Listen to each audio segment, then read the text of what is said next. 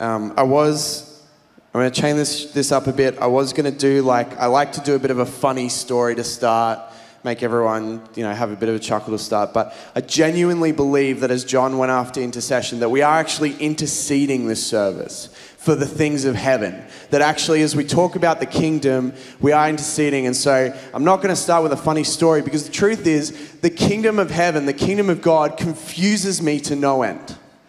It works in ways that I do not fully get. I do not fully understand.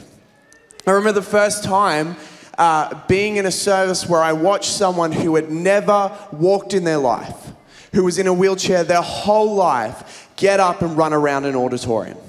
And I went, what is this? What is this Jesus? I remember seeing people who had asthma, so they couldn't run, running back and forth without getting asthma attacks that would send them to hospital. I remember having friends who were contending for a baby and literally could not have it. Biologically, they could not have a baby. Neither of them could do it. And they ended up conceiving and having a baby. And it's the kingdom that I don't understand, because it works in a way that is completely different to what we see in the world and what we expect of people in the world. The kingdom is just so confusing. And I don't know if you've ever had a time where you're like, how? How has God done this? What has he done? What is going on? But the kingdom of God has done something that I did not know or expect, and it has worked completely differently to what my natural thought patterns would have said it would have. That is the God we serve. It is one that is operating in a way that is different to how we would operate. And it's better. It's so much better. All right, Pastor John started this series, The Blessed Life, last week, and I have the privilege today to share on Matthew 5, 1 to 11. It is potentially the greatest sermon ever preached. Jesus speaking about the kingdom of God, and I have to preach the greatest sermon that was ever preached, and I don't like it. It's a big burden. I don't think I could say it better than Jesus. He's too good. But the beauty of this passage is what we're going to look at. The wonder of it, the upside down heaven thinking that happens in the kingdom of God is what Jesus is about to be preaching on. What we considered blessed is so different in the natural to what Jesus is about to say. And so as we read this scripture, I just want you to take it in, realizing that this is not the way the world works. This is not how it happens out there. Not even the slightest bit. And when it does happen like this, it's because Holy Spirit is in the midst doing the things that only He can do. And so let's read this together. But before I do that, I just want to make note of this one thing. Before we get to the Beatitudes, the context of this is Jesus has come out of Egypt, where he was born. He gets baptized, he goes through water, and then he goes into the desert, and he comes out of the desert and preaches this message. And if you know your scripture, you might recognize that is the exact same order as the people of Israel had as they went out from Egypt through the water into the desert and into the promised land. He's actually replicating what the people of Israel did, and he's about to establish what the new covenant looks like. Just like God establishes right before the people enter into the promised land what his covenant would look like in the Old Testament. And that is the context in which we're going to read this passage. And so let's read it together. Now, when Jesus saw the crowds, he went up on a mountainside and sat down. His disciples came to him, and he began to teach them. He said, "Blessed are the poor in spirit, for theirs is the kingdom of heaven. Blessed are those who mourn, for they will be comforted. Blessed are the meek, for they will inherit the earth. Blessed are those who hunger and thirst for righteousness, for they will be filled. Blessed are the merciful, for they will be shown mercy. Blessed are the pure in heart, for they will see God. Blessed are the peacemakers, for they will be called children of God. Blessed are those who are persecuted because of righteousness, for theirs is the kingdom of heaven. Blessed are you when people insult you, persecute you, and falsely say all kinds of evil against you because of me.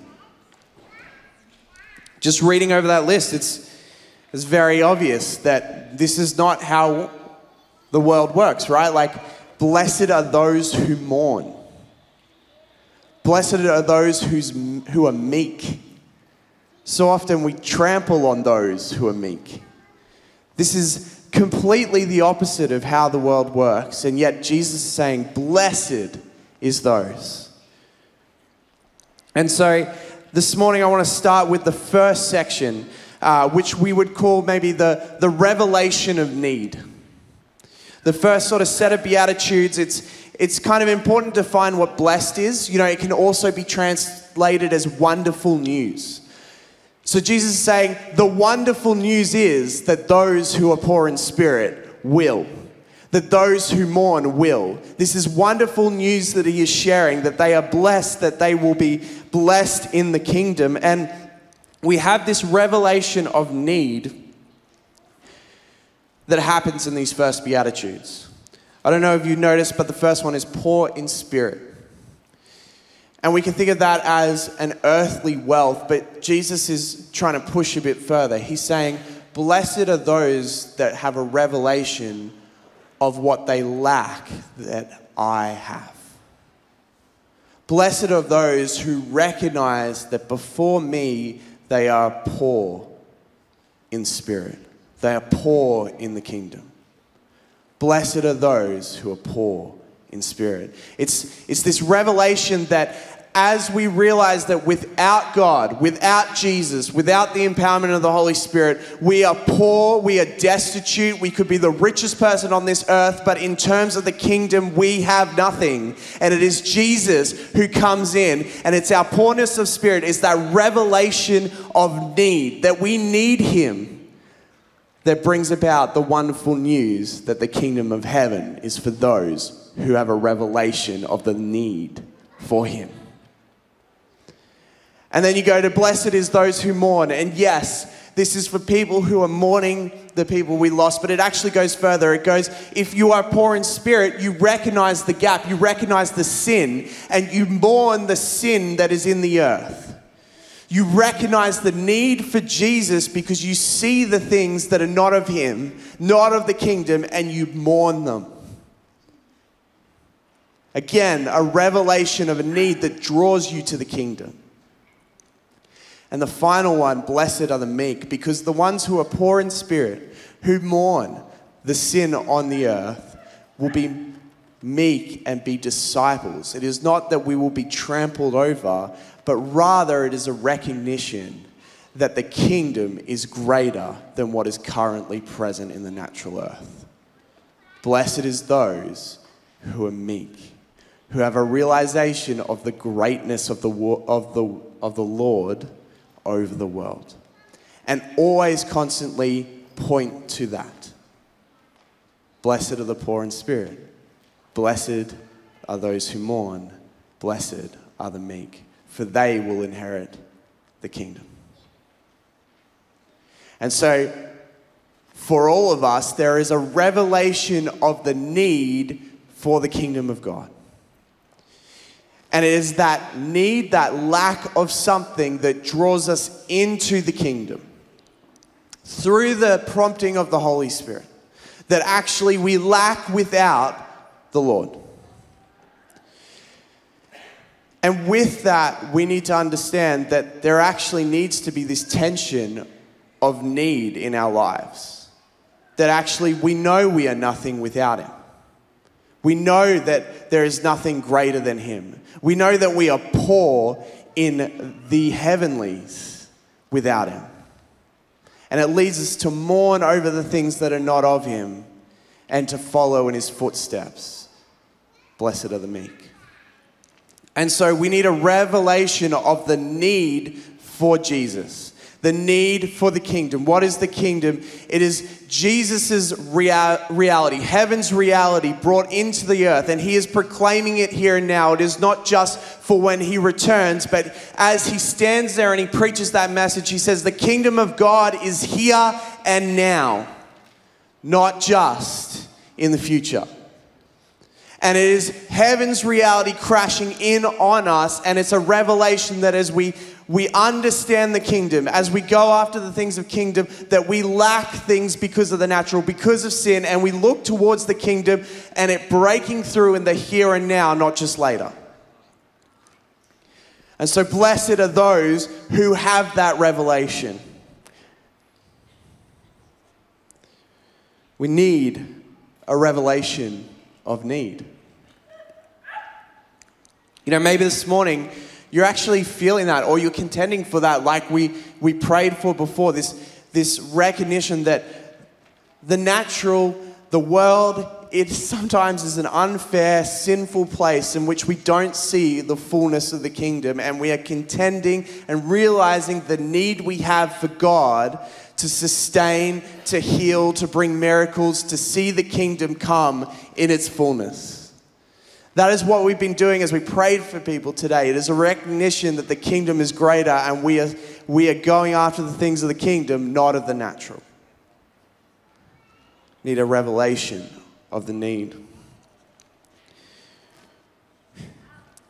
Back when I was a new youth leader, just graduated high school, we did this thing where we initiated all of the new youth leaders to being youth leaders, right? We did it on a Friday night, and all the new youth leaders had challenges they had to do.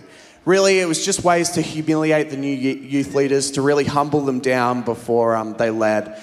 And so, you know, stuff like taping us up to poles to be used as flags for capture the flag. You know, just easy, simple stuff like that. My one was a bit interesting. Remember, this is back in the day. It's a bit different now. If you've been in youth at least 10 years ago, you'll understand. But what they did was they stapled lollies to my shirt. Like heaps and heaps of lollies. They put the shirt on me, and they told me beforehand that what we're going to do is we're going to set you free, you're going to run, and the youth kids are going to chase after you and try and rip the lollies off your shirt. That's going to be your initiation. So I put the shirt on. I'm like, I'm ready. I'm ready to run. I'm ready to run out the front door, just into the car park, just hide, just do whatever I can. And the youth pastor gets up and goes, okay, guys, so you're going to chase after Sam. Everyone stand up. And I was like, okay, we're getting ready. And he's like, get him. And suddenly I do not have a head start, and 40 youth are rushing one person. I don't know if I've been more terrified in my life. It was pretty scary. But one thing I learnt after on reflection, definitely not at the time, it was just terror at the time, was that when you have a need, when you want something, it will override your values and move you towards action to satisfy that need. And so, in Matthew 5, we have the revelation of need in the first few Beatitudes. And then there is one in the center of the scripture that is all about the value that you then place from that need. Blessed are those who seek righteousness, for they will inherit the kingdom of God. You see, it's a flow on. So as you are poor in spirit, as you realize your lack in the face of the kingdom, you will start to desire the things of the kingdom and to desire righteousness. And it's this central sort of message in the middle that, do you want to know how you inherit the kingdom of God? Do you want to know how you're a new creation? As you recognize that you need the Lord, you go after righteousness. you go after the things of the kingdom. And from that value system, from that revelation of righteousness, you flow to action. And so if we have a revelation of need, it should flow on to desiring the righteousness that sits within the kingdom, desiring the things of heaven. And from there, we should have a revelation of what it means to act in the kingdom. The good news is centered around when the kingdom meets a people who know they need the kingdom. And so the kingdom is here and now as we move forward. And so we come to the final set of the Beatitudes. And we would call this a revelation of action. And the final set, they flow on from the rest. If you recognize your need, you go after righteousness, you will act in the kingdom, through the kingdom, by the kingdom. So blessed are the peacemakers. Blessed are the pure of heart. Blessed are those who give mercy. Blessed are those who are persecuted. It's the actions of the kingdom. You see, as we look towards righteousness, as we start to live in the value of the kingdom, as we live with Holy Spirit inside us, recognizing the here and now of the kingdom, the present and the future context of that in its fullness.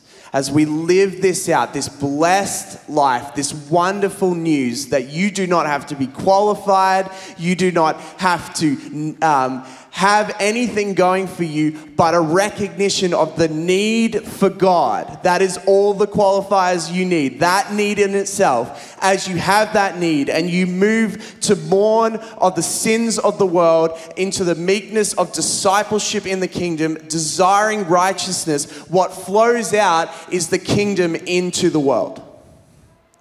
You know, we saw it this week with Kids Reach Out. I love that it is kids who went out, because so often we go, they're going to go and be silly over there, and when they grow up, they'll do things. And Jesus is like, no. Even the children inherit the kingdom of heaven. Even the children get to be a part. Even the children get to act. They get to spread the good news. They get to live out the kingdom. There is no junior Holy Spirit. There is just Holy Spirit working inside all. And I almost think children have a better understanding of what it is to need the Lord. They know their deficiencies and they act in the righteousness and the boldness of the kingdom to have action in it.